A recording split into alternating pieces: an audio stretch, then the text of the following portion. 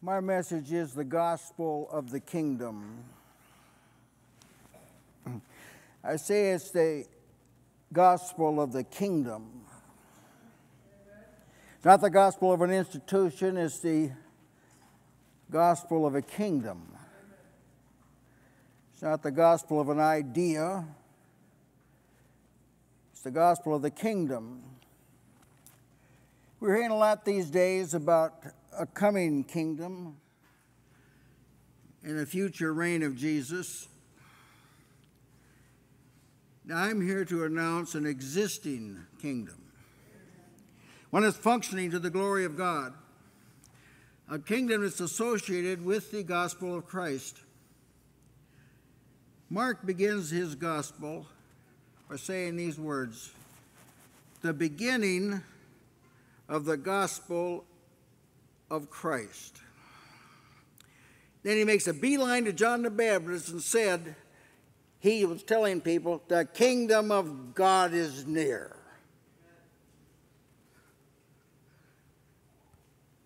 So the kingdom of God is connected with the gospel of Christ, not a future gospel, the gospel that we have now. John the Baptist preached the kingdom of God is near. It's at hand. Be alert. It's at hand. Amen. Jesus came preaching and he did the same thing. He preached the kingdom of God is near. Repent. Get sin out of your life. Change what you're doing. You know, John the Baptist taught this, Jesus taught it, Paul taught it. You got to shape your life up externally before you come to Jesus. I mean, if you're a drunk, you got to quit being a drunk before you come to Jesus. Amen. Bring forth fruits meet for repentance. I mean, serious. You're a thief, you got to quit stealing first. Amen. Don't even knock on a door till you've done it. Then when you do it, then he'll help you keep. He'll help you keep doing it, but you got to prove you mean business by stopping doing what you shouldn't be doing. Stop it. Tonight. Stop it. Nobody in heaven's going to believe you're serious unless you do. And you'll find out that that kicks heaven into gear to be with you. When Philip came preaching, Philip, the deacon, used the office of a deacon well and became an evangelist. It says of him, he went down to Samaria and they believed Philip preaching the things concerning the kingdom of God. This is some years after Pentecost. Preaching the things concerning the kingdom of God and the name of Jesus. See, there it is again, the kingdom connected with Jesus. And Paul, he preached the kingdom. He met with the elders of Ephesus, and he said this to them, Acts 20:25, behold, I know that ye all among whom I have gone preaching the kingdom of God. That's what he preached to those people. He wrapped up his ministry in Acts 28 when he was already in Rome as a prisoner. And it said he was preaching the kingdom of God and teaching those things which concern the Lord Jesus Christ. I see I've substantiated to you that the preaching the kingdom of God and preaching Christ go together. Nobody's preached Christ right till they preach the kingdom of God. Amen. This is a real kingdom with a real king. It's not a figurative one. Jesus, he said a lot about the kingdom of God in his preaching. He said, seek ye first. What was it? The kingdom of God. He wasn't talking about some kingdom going to happen up in the future sometime. Seek first the kingdom of God and his righteousness. That's your dual pursuit. Again, he said, Matthew 12:28, if I cast out devils by the Spirit of God, then the kingdom of God is come unto you. Again he said, Matthew 21:31, whether of them twain did the will of his Father, they said unto him, the first faithful son. Jesus said unto them, verily I say unto you that the publicans and harlots will get into the kingdom of God before you. Mark 1:15, he said, the time is fulfilled and the kingdom of God is at hand. Repent and believe the gospel. Boy, I tell you, it's good stuff. Joseph of Arimathea said of him, Mark 15:43, he was waiting for the kingdom of God. Amen. Now Paul, he had a lot to say about the kingdom of God. He mentions the Ephesians that he preached the kingdom of God there. Acts 19:8 says he preached the kingdom of God in the synagogues. And Acts 28, I mentioned to you, said he preached the kingdom of God. In his epistles 18 times, he mentions the kingdom of God. One time he mentions the kingdom of Christ and of God. Another time he mentions the kingdom of his dear Son, into which we've been translated.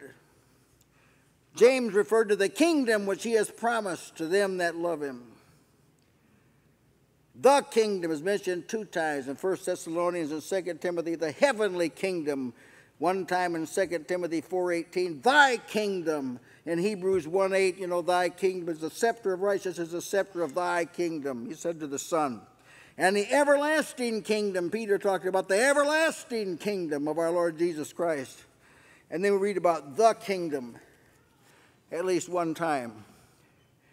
So how is it more is not said about the kingdom? I'd like to know. We deserve some explanations why people aren't preaching about this. John the Baptist preached about it. Jesus preached about it. Paul preached about it. James preached about it. Peter preached about it. How dare someone tell us there's a future kingdom? We're looking for Jesus to come to earth to reign. Well, see, this just isn't true. I could have some very derogatory statements to make, but I am going to be merciful tonight. Jesus went to heaven to reign. He's not coming back to reign. Now, Peter preached this pretty specifically on the day of Pentecost. He declared that Jesus was right now sitting on David's throne. Amen. And David's throne's not in Jerusalem. I'm sorry. If you believe that, just like unbelieve it. It's not true. Amen. Here's what Peter said. Men and brethren, let me freely speak unto you about the patriarch David, that he is both dead and buried, and his sepulchre is with us unto this day.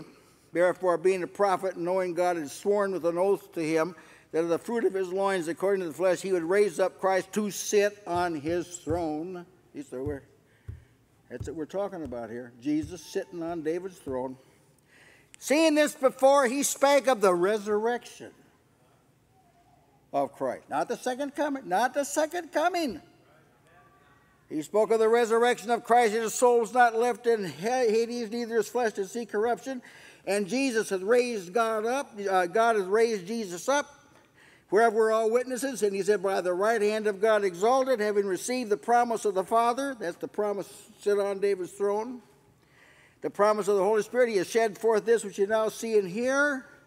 What's going on here on the day of Pentecost? Jesus is doing that. This is one of his first kingly acts.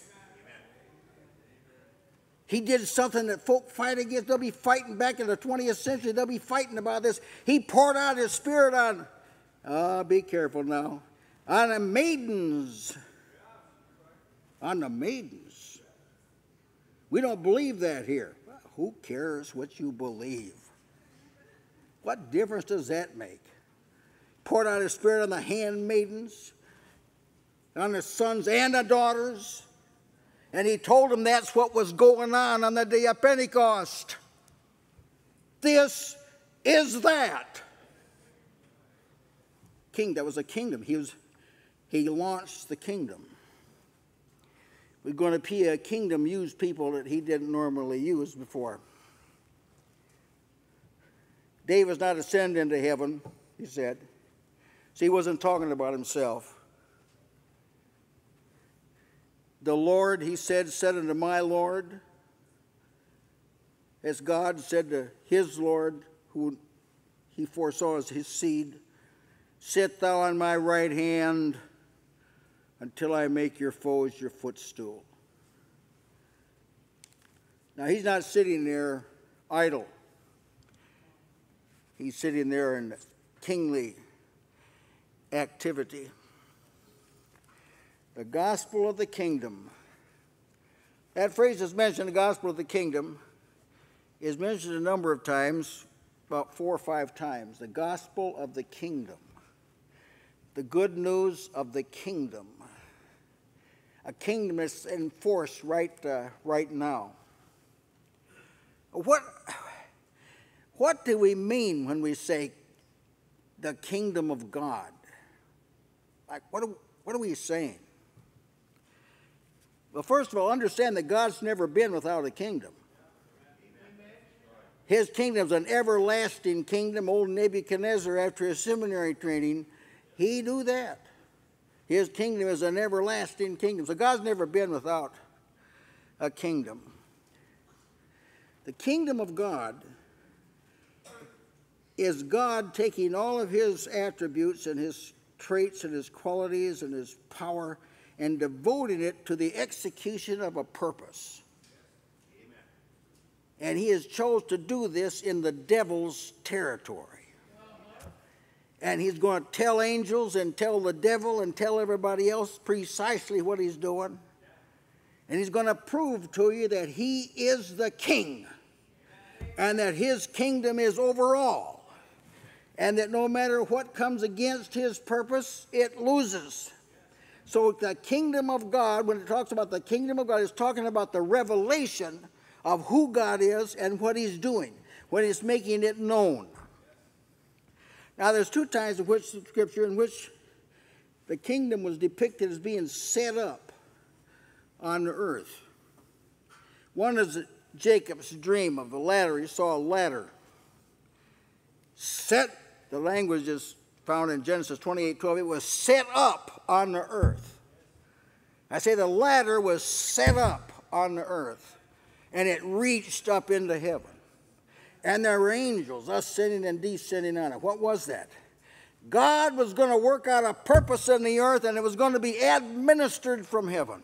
It was going to be governed from heaven. God was going to make this purpose come to pass. Now, the specific purpose in Jacob's day, God was going to develop a nation in the devil's territory. He was going to increase him in one of the devil's territorial places, Egypt. He was going to develop a nation for the purpose of raising his son. Now, Jesus, he could never have been born in Rome. Never, it couldn't have happened. He had to be raised up and learn. He had to grow in wisdom and in stature and favor with God and man. And he had to be taught. That couldn't be in Alexandria, Egypt. So God raised up a special nation. And he gave him a special land. So that when Jesus was born, even though they hadn't been taking advantage of all the revelation, this young man, by the time he's 12, he's in the temple, dialoguing with the doctors of the law. He could never have done that in any other city. This could not have been done. Now, don't think for one moment that Satan didn't try and stop this nation from being developed and stop this land from being occupied. But when Jesus entered into the world, the Jews were in the land, the prophets were written, the law was clearly specified, there were due teachers of the law, and Jesus, the Son of God, could be raised up. That was the work of the kingdom of God, the kingdom of God. Developed that city, that country. Now, Daniel, he saw a kingdom set up on earth. And well, actually, it was a dream given to Nebuchadnezzar. Nebuchadnezzar saw a gigantic statue that depicted 4 world kingdoms. They were, today they say, we got to watch out, folk. We're going to have a one world empire. Ooh, boy, scary. That's the only kind there was for the first few thousand years of the world. Come on. That's the only kind they had. World empires. Babylon, Medo-Persia, Greece, Rome. Daniel saw this great statue, and he observed that it tended to deteriorate as it went down. It was gold on top and clay at the bottom. God said, in the days of these kings, I say in the days of these kings, the God of heaven will set up a kingdom which shall never be destroyed. And it shall break in pieces and consume all other kingdoms, and it'll fill the whole earth. None of those 4 kingdoms are around. And all the other kingdoms are going to be gone too. Amen. What does that mean? That was the beginning of the day of salvation. When God, his eternal purpose was to extract from a fallen planet and a fallen race a group of people, clean them up, regenerate them, and prepare them for glory. He was going to do it in the devil's territory. He was going to allow the devil limited access to them. But this process was going to be governed and administrated from heaven. He was setting up his kingdom. See, the difference in like Paul, he knew what God was doing. He knew the devil's going to lose. No chance that he won't lose. No chance at all. So divine resources are devoted to calling people, justifying people, sanctifying people, glorifying people, and that's a composite view of salvation. Salvation isn't just the forgiveness of sins. I'm sorry. No, I'm really not sorry, but it's not just the forgiveness of sins. It starts there. Salvation includes justification, complete exoneration of guilt. It includes sanctification, separation unto God, and it finally includes glorification. And salvation is not done till we're glorified. It's a work in process until then. Amen. And that's why we've got liabilities until then. Until the work's done, nobody can quit. All is set up on earth. See, this work is being done on earth. He would commence with Jesus taking away the sin of the world. Jesus would destroy the devil by his death at his weakest point. He would plunder principalities and powers. He didn't annihilate them. He depowered them, because part of us being prepared, we got to wrestle against these. We wrestle not against flesh and blood. Don't be going fussing and getting mad at people all the time. That's not who our enemies are. We're wrestling against principalities and powers that once dominated the world and held it captive. One of these principalities in Daniel's day, a great angel had to have help to overcome this prince of Persia. Had to be a great, powerful angel, and he couldn't do it, and Michael had to come and aid him. That's how potent. As soon as this prince of Persia was overthrown, the prince of Greece, some spiritual power, came. These are the principalities we're wrestling against. Amen. There's got to be one of these over the USA. Yes. There's got to be. But the church, professed church, is so weak and insipid, it can't even shut down a porn shop in Joplin, Missouri. Talk about powerless. Man, this is not, something's wrong here. We've got access to the throne of grace. We can come to it with all confidence. We're wrestling against these principalities and powers. We've been given armor to do it. Armor that's sufficient to quench every fiery dart they hurl at us. Something to protect our mind and our thinking processes. brazen breastplate to protect our vitals. See, we've got everything necessary to defeat this. And some folk, they can't get above going out and sweeping someone's yard. Now, this is nice. We're not against this. Let the little children do this. But we got bigger work to be doing. We got something bigger than that to be doing. We're part of a kingdom that can't be shaken. Amen. Now, Jesus is governing the kingdom from heaven. And he's doing a whole lot of things. Jesus is not just like sitting idly by. I'm going to mention a few things here. Now, I'm going to tell you why I'm going to mention them. Salvation cannot be carried out unless there's a king administering it. There's got to be a king in heaven that's over all for any of us to safely negotiate from earth to glory. So he's reigning. The purpose of his reign is not to subdue enemies. Get this firm in your mind. Jesus is not reigning to subdue enemies.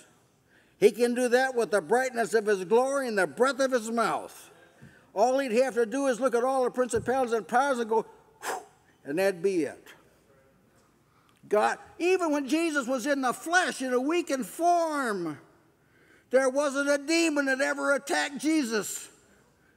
There were demons made people blind, deaf, and dumb, throw them in the fire, throw them in the water, but none of them ever attacked Jesus or any of his disciples. Amen.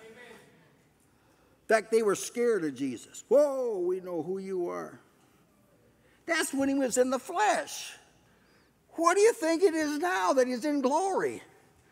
He exalted higher than every name. Amen. Possessing all power in heaven and earth.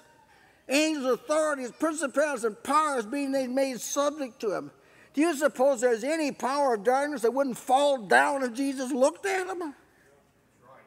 So he's not reigning to get rid of the enemy. He's reigning to bring the sons home to glory through the enemy's territory. And he knows that by all rules of human logic, they're not up to a task like that. But he's going to infuse them with power. Here's some things that he's doing as a king. It takes a king now to do this. Hebrews 2:10 says he's bringing many sons to glory. What a path. I've already gone to myself, and there's people taking a lot rougher path than me. But he's already brought me through some stuff. I know how I got through it. It was a king. When the king said, let him by, devil had to step by. Don't you know the devil's tried to take some of you out? I know some of the things of some of you. I know that some folk they marvel that you stayed alive. Heavens didn't marvel because you stay alive. Jesus said, oh, I'll let you touch him, but you can't take his life. Sometimes he says, I won't let you touch him. Who does that? A king. We're talking about a king. A king. We've got a king that's mediating the covenant. That's what he's doing right now. What does it mean to mediate the covenant? The new covenant is this. I'll put my laws in their hearts. I'll write them in their minds. I'll be to them a God. They'll be to me a people. They'll all know me from the least of them to the greatest. I'll be merciful to their unrighteousnesses and their sins and iniquities will I remember no more. Now, what Jesus is doing is mediating the covenant. He's making all that happen. He's the one that writes these things on your hearts. He administers that. As a king, he's a king that does this. He's interceding for those that are coming to God through him. He ever lives to make intercession. He is more difficult from one point of view. It's a lot more difficult to get you to heaven than to defeat all of Satan's hosts. This requires more divine power, and he's got it. He's using it for that purpose. So when you seek deliverance from evil, just remember that's number 2. That's number 2 on the list. The Lord may deliver you from it. We don't deny this, but that's not the primary. work. He's building his church. He says, I'll build my church. Well, it looked like there were periods of history. It looked like it wasn't going to get built. And right now, it doesn't look like it's been built too well. But he's building it. There's a lot of scaffolding around it right now. I mentioned to you I saw a skyscraper one time in New York that's being built. I don't know, was it 70 or 80 stories tall? There's scaffolding around it. That's all you saw was this wood scaffolding. Nobody really knew what that thing looked like. When they got through, they took the scaffolding away. It's like a glass building. It was remarkable. All right. That's what we got now. We got a gem of a church being built, but there's scaffolding all around it. Amen. Flesh and blood and circumstance. And it doesn't look like much now. Well, wait till you see the finished product. There's a king doing this building, see. He's bringing other sheep into his fold. He said to his Jews, he says, I have some other sheep, said to his disciples, I have some other sheep that are not of this fold. They don't go to our church. I got to be careful here, you understand. But thank God he does have other sheep. I'd hate to think that the folk with which I was once identified, I'd hate to think that was the total number. My goodness, it'd be downright embarrassing. He's bringing these sheep home. Some of them, listen, folks, there's some people sitting here tonight that just a few years ago you'd have never dreamed they were ever be in the kingdom of God. You never would have dreamed they ever would have broken loose from Satan's hold. Here they are. A king did that. It's a kingly activity. He's shepherding his flock. And he's a good shepherd. He's a great shepherd. He's feeding his flock. Sometimes it looks like there's not much food, but he gets it to them. He says maybe some spiritual ravens to them. He's feeding his flock, shepherding his flock. He's the voice behind him that says, this is the way. Go ye in it. See, I'm establishing to you, brethren, you got to have a king in place for this to be done. You've got to have someone who is over every other power, or this simply can't be done. And he is. This is a man. Now, this is a glorified man. Not even an angel could get this done. As powerful as angels are, they weren't equal to this. One angel could get Israel out of Egypt, but a multiplicity of them couldn't get saints into heaven. We got to have more power than that, and thank God we got it. He's the head of all principality and power. Every time Satan wants to do something, he has to say, Captain, may I? Is it okay if I test him? He'll say, well, go ahead, but I'm going to pray that his faith won't fail. That night, that awful night when Peter denied Jesus 3 times. That was Satan tested him. He was under a very severe trial. Don't be picking around like as though he was a weak and vacillating man. He wasn't. Not Peter. He was under fierce attack. But I'll show you how the king acts. The king just looked at him, and he recouped that night. And you never heard Peter deny Jesus again. Well, a king did that. Amen. A king administered that trial. He's ministering yours too. This king, he's able to keep the people from falling. This is stated in Jude 1:24. He's able to keep you from falling and present you faultless before his throne with exceeding joy. God's able to do that. He's able to keep you from falling. If you feel like you're going to fall, we got a king. We're telling you we got a king. The king can keep you from falling. Maybe you got doubts. You think you're just going to topple. You can't hold out. You feel weak. The king will keep you from falling. Romans 14:4 says God's able to make him stand. That was a weak, uninformed believer that just didn't know very much. God's probably made some of you stand through the King Jesus. See, it takes a king, because there are adversarial foes against you that don't want you to stand. But when the king's there, he'll make you stand. That's the way he is. And he's bringing us to God. He was put to death in the flesh, but quickened by the Spirit, that he might bring us to God. Yeah, so maybe you envision being before God. Maybe you're a little bit afraid of that.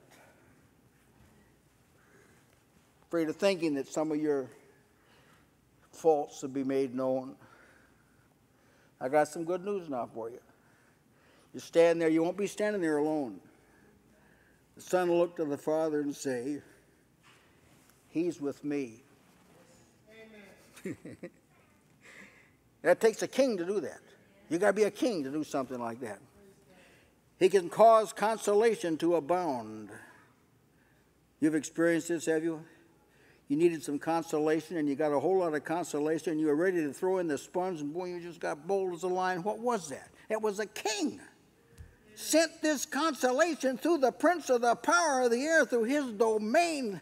There was one angel that couldn't get through his domain for 3 weeks. A mighty angel couldn't penetrate Satan's domain for 21 days.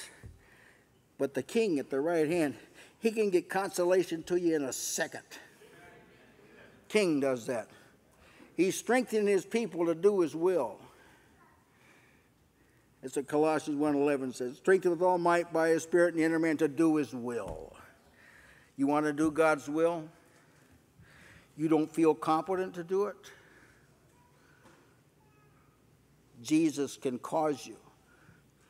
He's a king. He's a king. He's a king over everything that's against you. It doesn't make any difference what it is. If it's against you, Jesus is over it. And it yields to Jesus. I said it yields to him. When Jesus says, back off, they back off. Remember that Gadarene demoniac? Chained him up, he broke the chains. Jesus took a boat over there. The boat slid up on the shoreline. And in his humble state, he stepped out of the boat. And that man ran toward him. And he bowed down. He says, I know who you are. You're the Holy One of God. When that one's for you, who's going to be against you? You got to bank on that. See, I'm preaching this to you so you'll know you bank on this king of the kingdom. You're a part of a kingdom, and the king's administrating it. You've been translated into the kingdom of God's dear Son, and he's administrating this kingdom. And he's administrating it so you'll get safely to the other side. Amen. He's preparing the church to reign with Jesus. If we suffer with him, we'll reign with him. So he's getting you ready. He selects what trials you go through. And every temptation that comes, he mandates that a way of escape accompany the temptation. See, it takes a king to do something like that. He's working everything together for your good. So Jesus has returned to heaven. He went to heaven to get his kingdom. Daniel 7 saw Jesus returning from earth in the clouds to heaven. Now on earth they saw him go up in a cloud. Daniel saw him from the other side, and he arrived on the other side, and they said he took him to the Ancient of Days, and he was given a kingdom and dominion and power, and all nations and languages and tongues served him. He went to heaven to reign. He's not coming back to earth to reign. Amen. That's the good news of the kingdom. And it does sound good when you're a pilgrim and a stranger, when you just plain don't feel at home in the world. Amen. Maybe you've had this experience. I've never been able to fit in with the cliques. I had the cliques in high school, I had the cliques in college, had the cliques in Bible college, had the cliques in church, the cliques. But I'm going to fit in. Amen. On the other side. The summation of what God is doing is found in Romans chapters 5 through 8. that gives you the details. He's justifying you, sanctifying you, going to glorify you. Now I'm going to close by asking you a question that Jesus asked Peter. He said, "Do you love me? Do you?" Let's say it again. Do you love me? Do you? Or do you love me? Do you? If you can settle that question, I can guarantee that you'll end up safe on the other side.